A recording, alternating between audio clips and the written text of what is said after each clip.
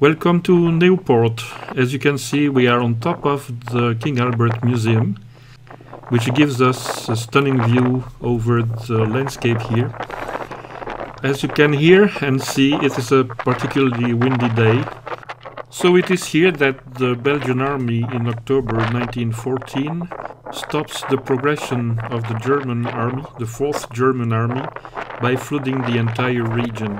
So all the fields and the buildings you see here around have been underwater. Not very deep water, it was only a shallow lake, 20 centimeters deep, but it was about 12 kilometers long and about 2 kilometers wide. So it was enough to stop the progression of the German army. But since it's windy, let's take the lift back to the museum downstairs. See you soon. Here we are in the center of a very special showplace. The screen is a semicircular screen, as you can see. And on this screen are projected excerpts of a very long painting. It is the work of the Belgian painter Alfred Bastien, who was a war painter.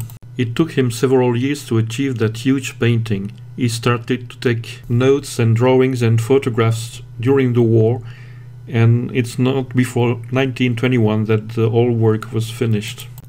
This painting was actually the base for a panorama, meaning a cylindrical painting of astonishing proportions, since it was 115 meters long by 14 meters high.